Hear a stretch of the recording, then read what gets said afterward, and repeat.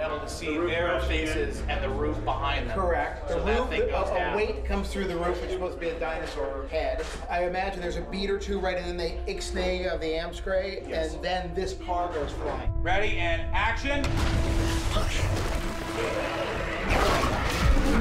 Action, we'll do the push and the hand up. Once the dinosaur lands right here, he's on top of the guy, right? So it's like, boom, right in our face.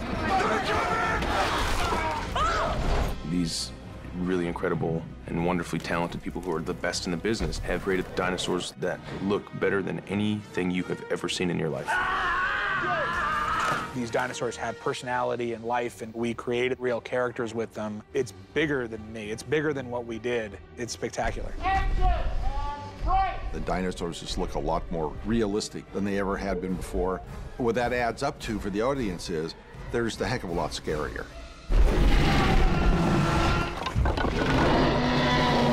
And action. Crash!